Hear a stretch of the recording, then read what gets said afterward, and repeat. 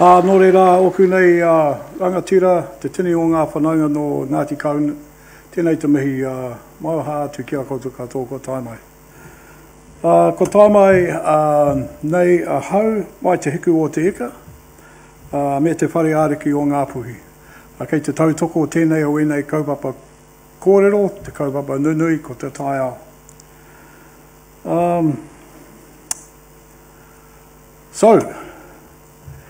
It's lovely to be back here in Kahungunu. Although this place has a certain mystique to us of the far north, particularly where I'm from. I'm from Te Hiku o Te Eka, Muri Whenua, and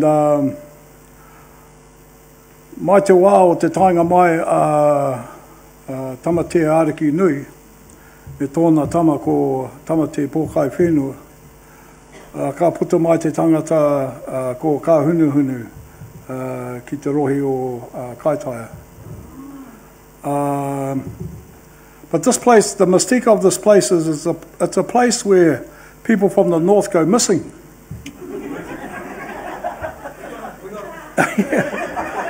So Kahungunu came down here looking for his papa. His papa went missing. We didn't know where he ended up. And so his tama Kahunuhunu, as we call him, Kahunuhunu, he came down here looking for him. And, well, he didn't go missing. He just got captured. He got captured by rongo mai wahine. And the beauty of the place and the people and the manakitanga showed to him. So right from the beginnings of time, this place is, well, their time, has captured the hearts of the people of the north. I'm from a couple of iwi called Uri Taniwha Ngāti Hineira. And one of our tangata i ngā wā o mua ko te tangata rangatira ko Te Wera Hauraki. And Te Wera Hauraki went missing. He came down here to accompany Te Whare Umu to bring him home to Mahia, because they'd been mates and supporting each other. And so he brought them here, he brought them back home to Mahia, except he never came home.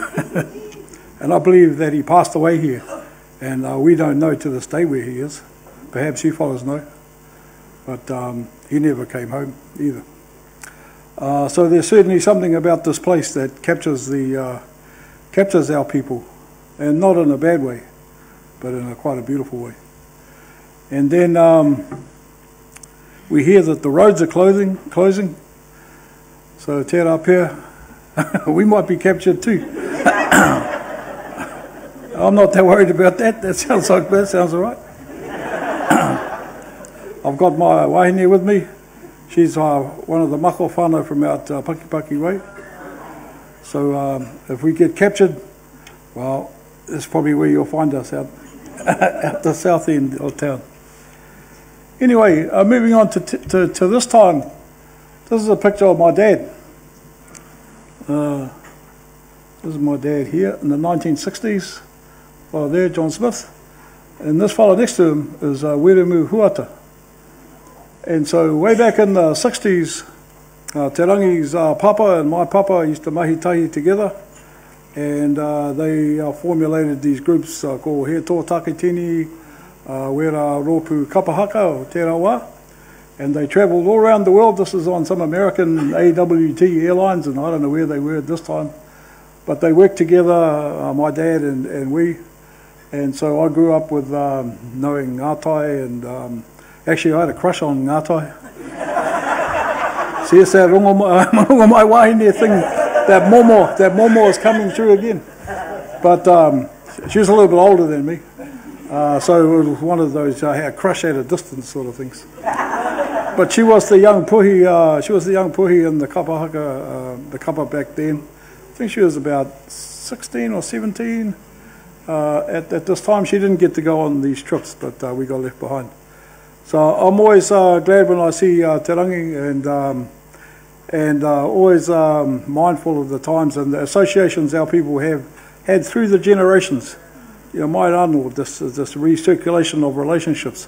And when I was told that the kaupapa of this hui was about relationships and koteitanga, my mind went back to the actual links, not only the historical, but the living links or the recent links in terms of our relationships with you all. I'll see if I can get this to work.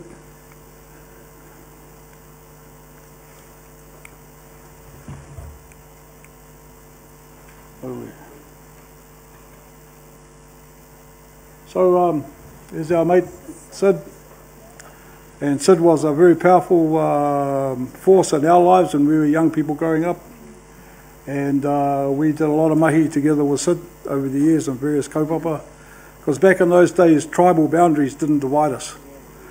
Tribal boundaries didn't get in the way of our kaupapa unity, but we were unified around kaupapa. And it didn't matter ko wai nor here, ko te mea keirunga, ko te kaupapa. And so can't come to Kahungunu and talk about unity and relationships without paying my respects to Sid.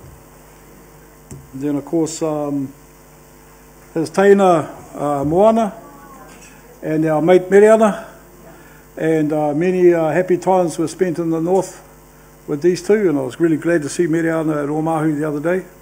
And of course with Mo, we had close relationships.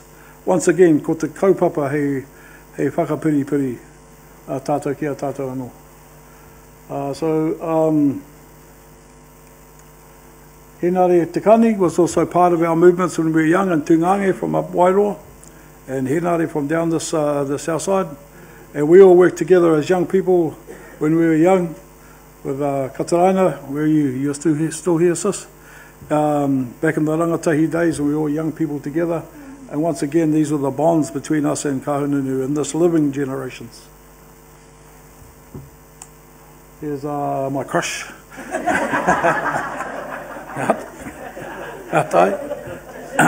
Te manu te ori ori o Ngāti Kahungunu. The black cat.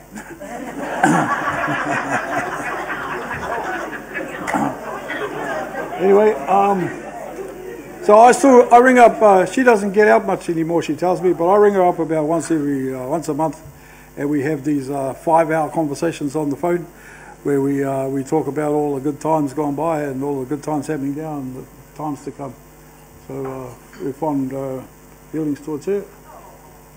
And in more recent times, our sis Tere Harrison, who is one of the more recent generations of Kahungunu activists, who we've done a lot of stuff together with over the years, is Tere, who's currently in Waikereputu Hospital, where she suffered a stroke about a month ago, so she's in recovery at the moment. So she'd be certainly, she's on Facebook. We send her messages all the time. I'm sure she'd love to hear from her relations here too, if you haven't heard from her already. So we certainly tuku aroha atu ki tō tātou tuahine ko tere. Anyway, I haven't come here to go down memory lane necessarily. Oh, and finally, our mate Raihania. Raihania Tipuki, no ngā whānau Tipuki mai Wairoa, but currently living down in Wairarapa Lake Onoki. And as you'd be aware, Raihania, one of the things he does is he is the kaihotu of the Mataua Maui. And when we were campaigning against the fossil fuel industry, Raihania and his crew sailed out here to do battle against one of the big oil ships that was coming here to start extracting the lawa from the Papamoana off your coast here, and managed to chase them off.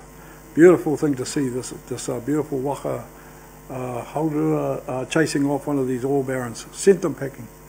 And so we stay in contact with Ryan, and so we've got really close relationships and strong relationships. And I'd like to just acknowledge Mike Paki too. Are you still here, Mike?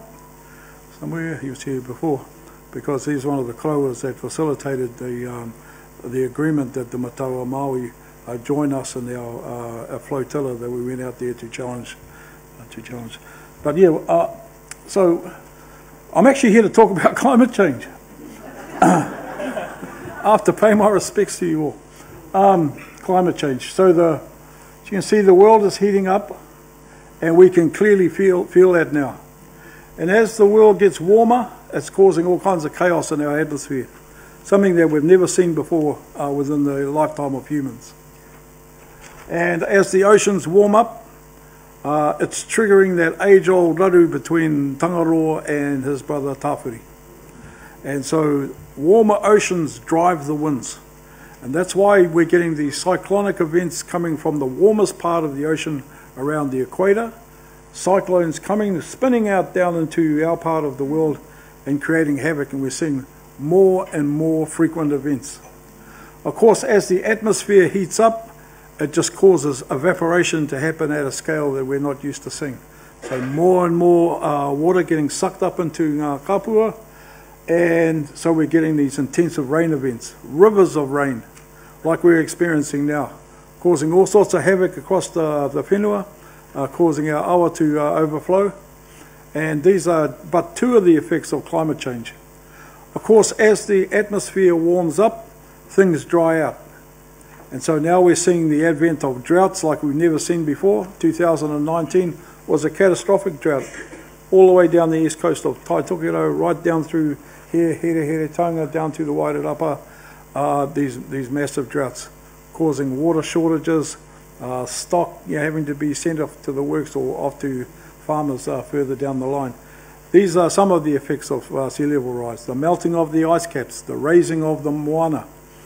And I know that this beautiful shingle bar down here, which separates the moana from the whenua, is your last line of defence before ka tōrimi ai ngā whenua kei rotora ki uta. And I was saying to my kids as we were driving along that beautiful bar along the Marine Parade, I said, as we were coming from the south, I said, look to the left, you can see all the roofs of the houses. You're actually looking down on the houses because they're quite low. And I said, now look to the right and you can see the moana, and it's right up there. Now the only thing that's holding that back is this beautiful big shingle bank here. And this morning, if you look out the window, we could see that the waves were coming right up to the edge of this building. So it's not going to be too much longer before it actually tops that bar and starts running through to the flatlands, Kiuta. And so this is clearly observable. We can see this happening. So why is it happening? So climate change is happening because of pollution in the atmosphere. You know, it's our fault. It's our fault. All of our faults. We're driving here, there and everywhere in our cars. They're spewing out carbon monoxide. It's going up into the atmosphere and it's clogging up the atmosphere around the earth. And what that's causing to happen is that when the sun's rays come down, you know, from the sun, they come down, they hit the earth, and then some of them get absorbed and warm the earth. Some of them bounce back and reflected back into space. But with all this pollution around Papatūānuku, the sun's rays cannot penetrate and can't get back out again. So that's why they call it the greenhouse effect. You might have heard that expression. It's like a greenhouse. These gases are causing a greenhouse, a bubble around the world, and under that greenhouse, things are starting to heat up. So it's the burning of fossil fuels. So fossil fuels globally is the major problem. But here in Aotearoa, the second major problem is these fellas here. It's the cows. And the methane that's caused when they eat their kai, and what comes out of their guts is a lot of methane. It's a huge amount, and it's one of the most damaging gases to the atmosphere.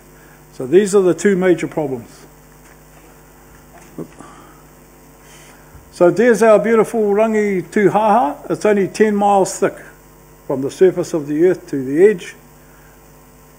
Doesn't go on forever. It's about as thin as an eggshell, relatively. And so it doesn't take too long for that to get filled up full of these gases, you know, over the last couple of 100 years. And increasingly into the future, if we keep pumping these gases out, it's really going to clog up and the problem's going to get much worse. So how worse? So here we are here. This is the years, 1990 through to the year 2100. So 100 years. And here we are here, 2020, we're about there. So if you look back, when we first started noticing climate change starting to happen, we started hearing about things like the ice melting in the Antarctic. We started hearing about the Pacific Islands starting to get washed over. We started hearing about these freak weather events. We started hearing about the massive fires that are happening in Australia. Because as I say, when things heat up, they dry out. And when things dry out, they get combustible. They can catch fire. And as we speak, in the northern hemisphere, because it's summer in the northern hemisphere, it's winter here. So in the northern hemisphere, Canada's been on fire. 43 million hectares of bush has burnt this summer. And you've got to say that slowly to kind of get the whole full impact of it. 43 million hectares has just burnt, wildfires sweeping across Canada, burning everything in its path. We've seen that happen in Australia. We haven't seen that happen at scale yet, but it's probably one of the next greatest climate change threats we're likely to see in the coming years. We're likely to see, and particularly as all the slashes come down with the floods, you've basically got all this kindling piled up along the coastlines and in the rivers, just waiting for, you know, for a spark to set it off, and then it's going to run through. So I'm going to take you on this is a speed date to the future. So we haven't got much time, so I'm going to do it real quick. So, so in the year 2000s, we were amongst some of the warmest for decades on record. Significant glacier and ice cap melting, a rise in the frequency and severity of natural disasters. So we've seen almost unbelievable melting of the snow in the Arctic. Huge areas cracking open, melting, sea levels rising. We know all about that. So into the 2010s, this is the last decade. Once again, it was the warmest decade on record. So every year the records are broken. They say, oh, this is the warmest ever until next year. And then that's the warmest ever until next year. And this is the way that it's going. We can see the increase and the records tumbling year after year. Increased frequency and intensity. Oh, and these are the sources underneath. I'm not making this up. I didn't get this out of the Weet-Bix, folks.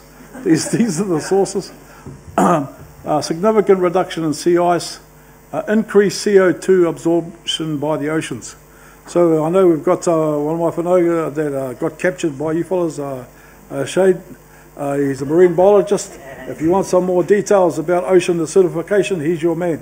And he'll tell you, I'm sure he'll agree, that the oceans are becoming more acidic. So anything with its fare on the outside, like a koda, a pipi, you know, a kukatai, the acid in the water from the carbon is starting to dissolve their shells. So my mates in Tairawhiti are telling me they're already starting to pull up paua that are kind of mutating in that.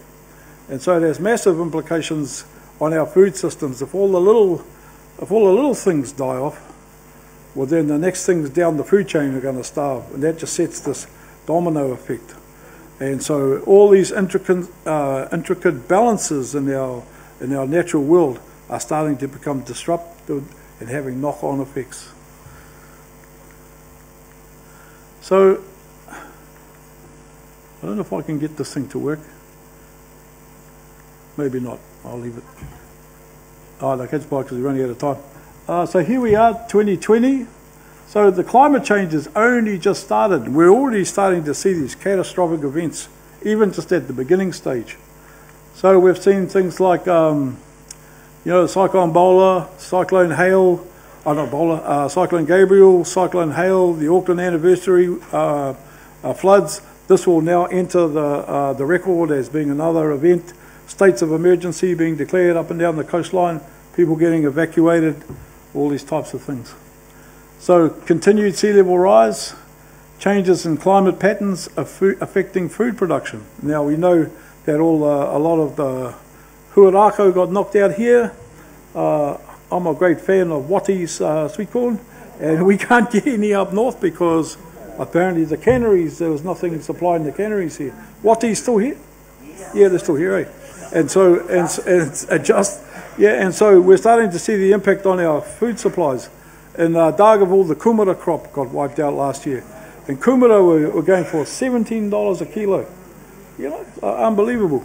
And so we're seeing these changes starting to affect food production. Increased bleaching events due to warmer sea temperatures. Anybody who's been to Australia might be familiar with the Great Barrier Reef, one of the natural wonders of the world. Well, because the water's warmed up so much over there, all the coral died. And what used to be this rainbow land of colours and fish, kamatenua. And of course that has a huge impact on fisheries here because A lot of our pelagic species, they go backwards and forwards across, and you can't upset the balances, in this part of the world without them having a triggering effect to other areas. We're starting to see increasing numbers of climate refugees, people that are unable to live in their lands anymore and having to find new places to go. This is going to be an increasing problem for us in the future. So this is the time we live in now. Now going forward into the 2030s, what's that going to look like? Intensified water scarcity in many regions. As the snow melts on our beautiful Paemonga, and we stop having snow in the Southern Alps, that means that water security is going to be a problem. There isn't going to be all that beautiful fresh water coming down from our hills, recharging our aquifers. So that's going to be an issue. That's why the farmers are scrambling around at the moment wanting to build things like the Ruataniwha Dam. But they're not building them for you. They're building them for themselves, for the farmers. Because, they don't want to see their livelihoods threatened, and I get that. I went out to, me and Heneka went out to Kurungata a few years ago, and we talked to Whaimere out at the Kuangareo, and she told us about, and while we were there, the water tanks were in the Marae car park, and the creek out there had gone dry because all the wells only went down 20 metres, and all those grape growers that stuck their wells down much deeper, their rises, and they'd sucked all the water down below and left the whānau's pipes all high and dry. And so there was a critical water shortage out there. And so these are increased. That's happening now. I don't know if it's happening at the moment, but certainly starting to happen. It's going to increasingly be a problem. So therefore, it may be that there needs to be a policy that every kāinga here needs to start thinking about accessing funds for a water tank at the bare minimum. And if there's going to be any dams built, and I know Ngahiwi and Ngaio are right onto this, they're going to make sure that all your water doesn't get gobbled up by people that just want to turn the water into money while you fellas are having to go down with the bucket to the truck.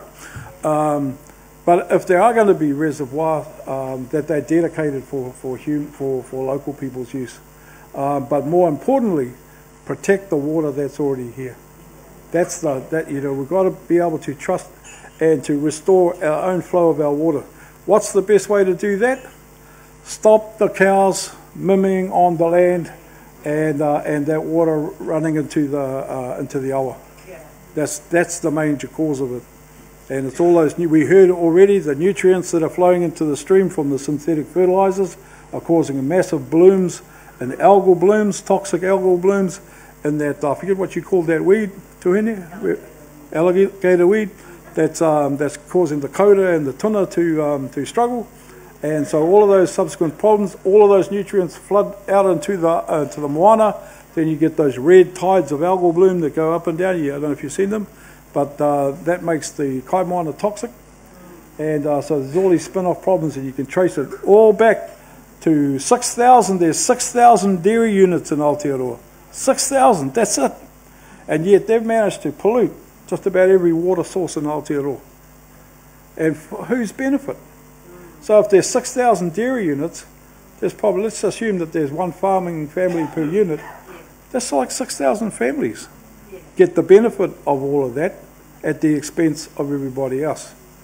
But what's even worse, in my opinion, is that they then, because they get themselves into positions of power, regional councils and all that sort of thing, they start saying, well, let's start spending the taxpayers' money to build dams to support us.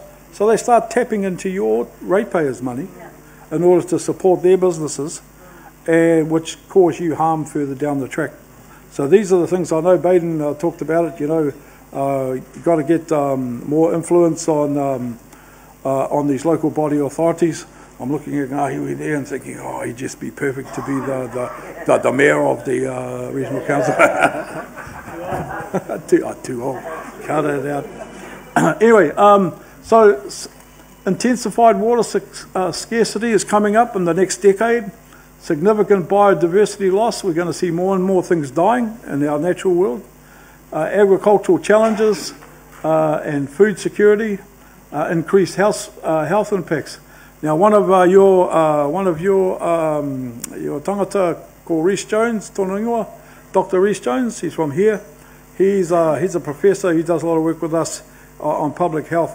and he's talked about all the contaminants that have come down in the silt from the rivers, and they're now scattered across the land.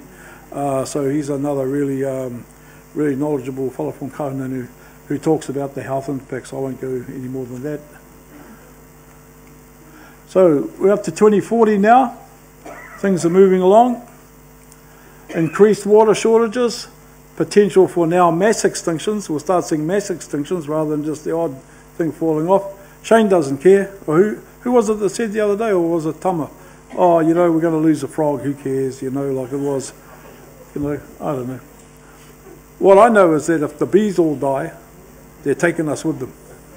So we can't, the Modi is in the smallest things, as somebody said. And we are super vulnerable to these things that we may just take for granted, you know.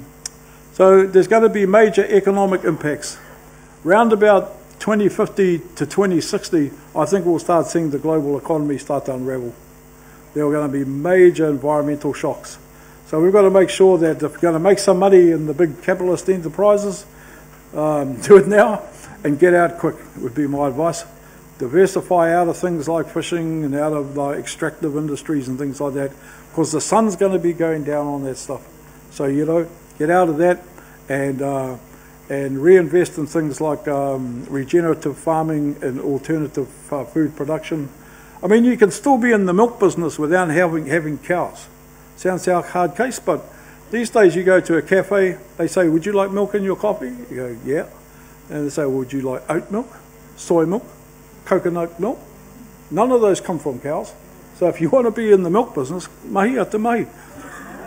Just send your cows to the marae and we'll have a big barbecue with all the farmers. I said to James Shaw, actually, I said, I could solve this problem with overstocking on farms. And he goes, how would you do that? I said, a few 303s, a bunch of ngapuis and some barbecues. Anyway, so escalating public health crises. Now, this week, there's a huge heat wave sweeping through the Northern Hemisphere. And I was watching on TV early on this week, 500 people died at the Hajj at Mecca, where they go and they walk around that thing. And 500 people died there, just died of heat wave. Same with New Delhi, there's people dying in their hundreds in New Delhi right at the moment. Also in North America, there's a major, what they call a heat dome over North America. Have a look tonight when you go home on the internet. Look at heat waves around the world and it'll tell you what's happening. So we're lucky here, we're not experiencing the full-blown impacts of climate change down here. I think it's our moana saving us. It's soaking up the majority of the heat at the moment. But up in the Northern Hemisphere, they don't have that luxury because the continents are so big. They're not islands surrounded by ocean like us. But, you know, we've got to look at them because he tauira mo te wā kei te haere. And so we've got to look at that. So, where are we? Where are we up to? 2050, 60. Oh, we've been there. We're going backwards. Up to 200, 2000. So by the 2060s, many of the impacts are going to become irreversible. And I just want to demonstrate something else. Oh, here we go. Have you guys heard of the tipping points? Climate tipping points? You'll know what these are. You remember being in school and sitting on your chair and rocking your chair back? So when you get to a certain point, so that's the tipping point. So we can cause damage up to a certain point and everything's okay. And then we cross this line where we can't stop it. And that's what they call the tipping point. And once you get to that point, we can't stop it. We can't reverse what's happening. And so many impacts become irreversible. We'll be experiencing severe coastal flooding by then. And it's been estimated that 250,000 people will have to be resettled from the coastline. Most of Napier by that stage, all the way through to Waipatu. We've done some modelling. But all the housing here, that big lepo that was your food basket in Ngā Waumua will come back. You'll have a beautiful big swamplands out here again. But so lots of people are going to have to move by 2060. There's going to be increased reliance on technological adaptations. Like, for example, I'm thinking about things like air conditioners. Like, if you don't have an air conditioner, you're going to be pretty uncomfortable in your house. Temperatures are going to be up. I mean, they're starting to hit 50 degrees in a lot of places now around the world. 50 degrees is on the edge of what humans can tolerate. Past 50 degrees, you start dying in numbers. And we're already getting up there now. Summers here are been getting pretty close to 40. Has it hit 40 here last summer? Did it hit 40? Not yet. Yeah. Some places have here. I forget where now. But so if you don't have money, to have all this technology, oh, sorry about this, folks. If you don't have money to rely on technological adaptations, people who are poor are going to suffer more. Near total loss of the summer Arctic sea ice, totally melted. That's going to probably raise the sea level by 1, maybe 2 meters. That'll mean that it's up to the top of this bank, and when the storm surges come, they'll be running into town and beyond. So where are we up to now? 2070, massive displacement of populations. People all around the world. Bangladesh is a real worry area. There's 30 million people live on the delta of the Ganges River, and it's about this high above sea level. A lot of places live on stilts. When they go under, there's going to be 30 million people looking for somewhere to go, and their neighbours don't like them. They're going to be building walls and telling them tough. The Philippines, which is in our neighbourhood, millions of people in the Philippines, whole lot of islands strung out above the north of Australia. Where are they going to go? There's going to be the emergence of new ecosystems. So it's going to go from being, and already I was talking to Ngahiwi a while back, and he says, we're already starting to see the people from Tauranga and Bay of Plenty, it's too hot for kiwi fruit. You need a frost to set the fruit. And Ngahiwi was telling me last year that they're coming down here and wanting to bring their operations down here. And so, I mean, that might have advantages, but it could also have disadvantages. But what's going to happen is that these new ecosystems are going to emerge and cause disruptions in the current activities that are going on. So where are we? Up to the 2080s? What does it look like then? Where?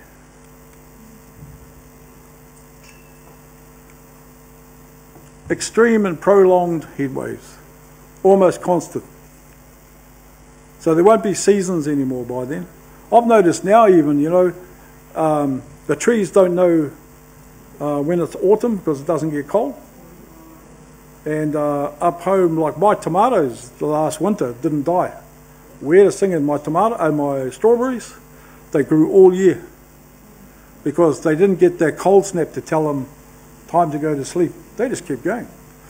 Our manuka, our kanuka was flowering all year. Great for the bees. But what does that do to the trees when they don't know whether or not they should be asleep or awake, and it starts interfering with their own rhythms? There's going to be frequent failures of critical infrastructure, and we already heard from, I think Baden might have talked about that, about how all the work that gets done on the roads and the bridges, and we spend millions of dollars that could be going into better things, and we build it all back up. Neka eminati hingano. Another big storm rolls in, smashes it all over, we're back again. So critical infrastructure is continuously being hammered.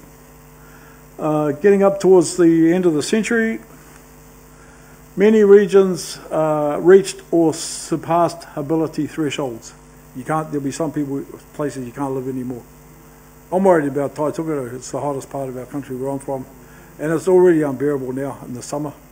A lot of us struggle to even go outside and work outside for more than 2 hours.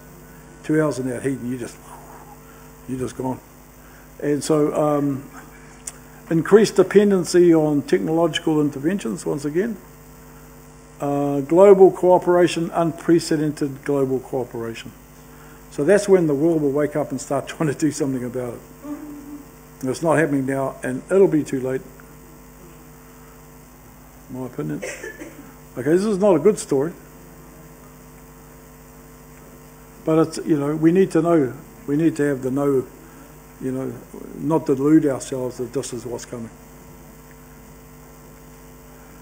So 2100 and beyond, long-term adaptation, essential for survival and ecosystem resilience. So we're going to be in survival mode by about then. There's also the potentiality for the legacy of change. So if we have early interventions now that have influenced the climate trajectory, we can change their future if we do stuff now. What do? Instead of that relentless climbing up, we've got to flatten this curve right out. And we've got to keep those temperatures down to, well, even these are going to be difficult to manage. The one that we were seeing before is unmanageable. We can still manage it to a certain degree if we keep the temperatures down. But even the current policies, we're still going to hit 2.8 degrees, thereabouts. We need to do better than that. We need to,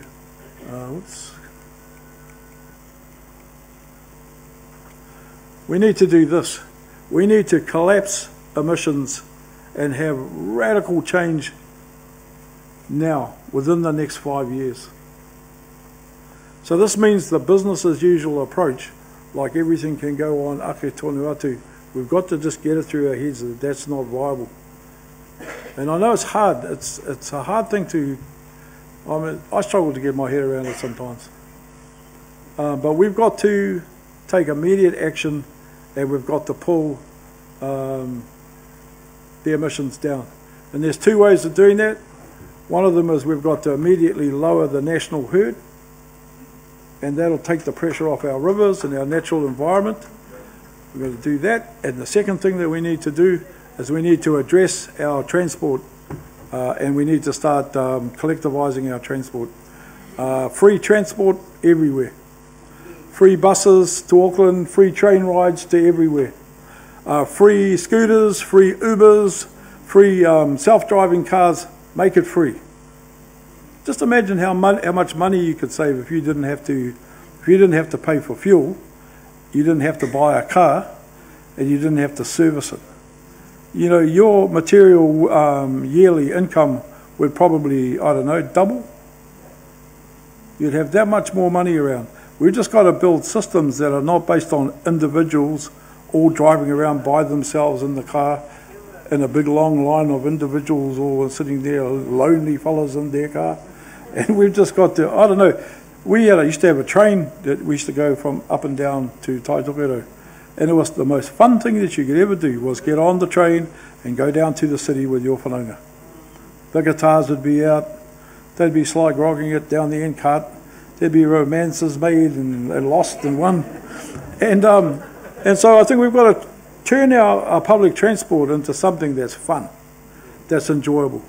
We've got to get our young people away from the idea. When I was young, our major ambition was to buy a V8 and drive to Wellington for a hamburger from Kaitaia. That was the run. That was your come of age as a young man.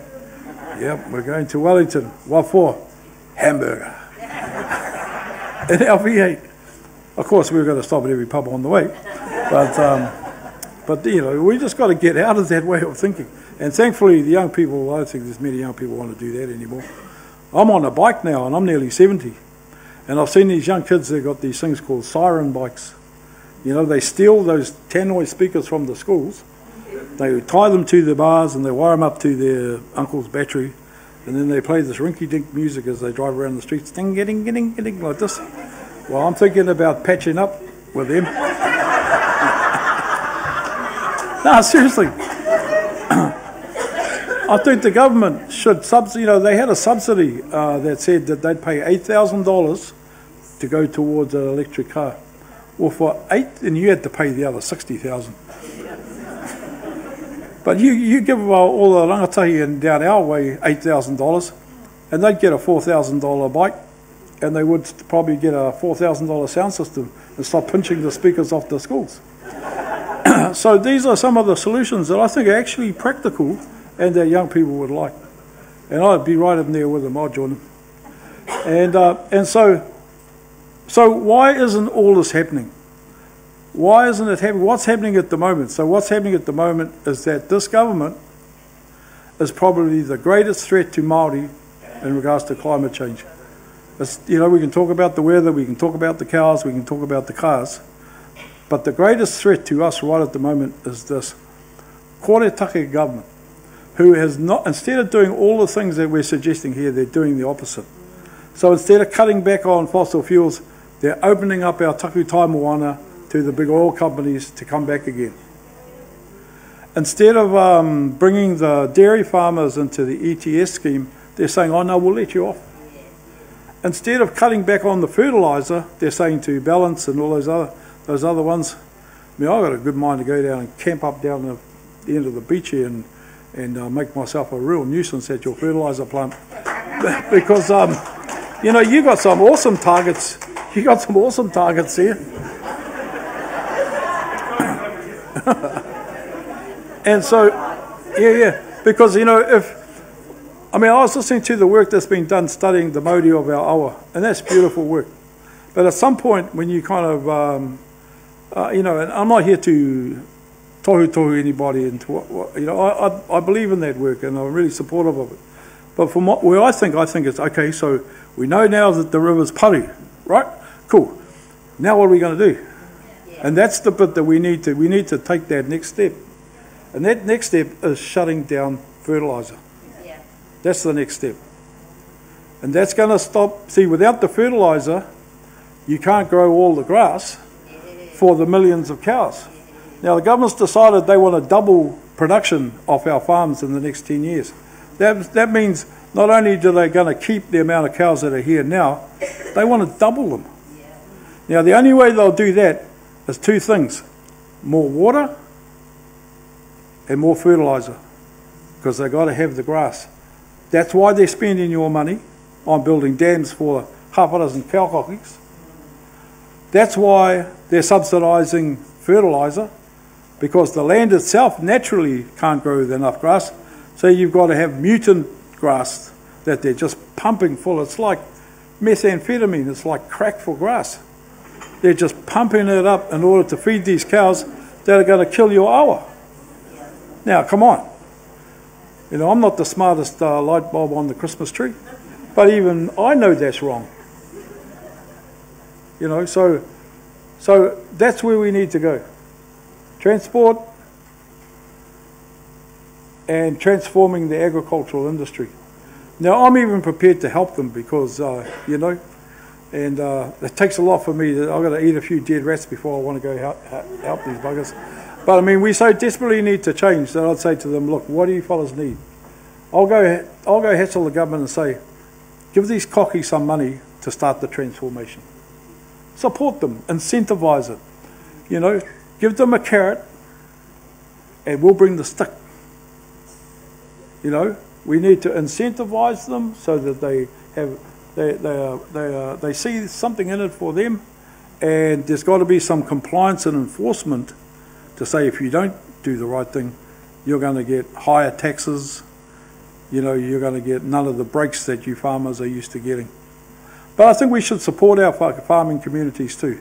And if they want to get off the land, well then, government should buy them out and whakahoki o mai te whenua ki te hunga kāinga. You know, because we saw in Tina's picture of a beautiful picture of the awa, and where all the native wāku ngahere was, everything was kei te pai. And I know that we're part of that taiao. You know how they say in Wanganui, ko au te awa, ko au? Well, I think we all got to say, ko au te taiao, ko te taiao, ko au. And if we've got a healthy taiao, we're going to be healthy. Anyway, ka nui mo tēnei wā. I'd like to, this is a hard kaupapa to try and unpack in the half an hour. And I'm sure we've gone over the half an hour. Thank you. But we probably need to we'd like to come back sometime and start talking about the adaptation strategies that we've developed. We've developed quite a comprehensive set of pathways to help whānau, and This is not targeted at the iwi, but it's targeted at the whānau level. See, at the moment, the iwi is getting hurt, but there's individual whānau getting smashed at the moment. Their houses, their place, their businesses. So we've got to make people resilient at the whānau level. And so we've got some strategies to look at doing that. Anyway, I really want to say once again, just in closing, what a pleasure it is to be here amongst you again. I don't know you all, but I kind of know something about your āhuatanga here in Ngāti Kahungunu. And I know that my tūpuna, right down to my dad and my family, including my missus, loves you people. And so that's me too, I'm in. Kia ora tātou.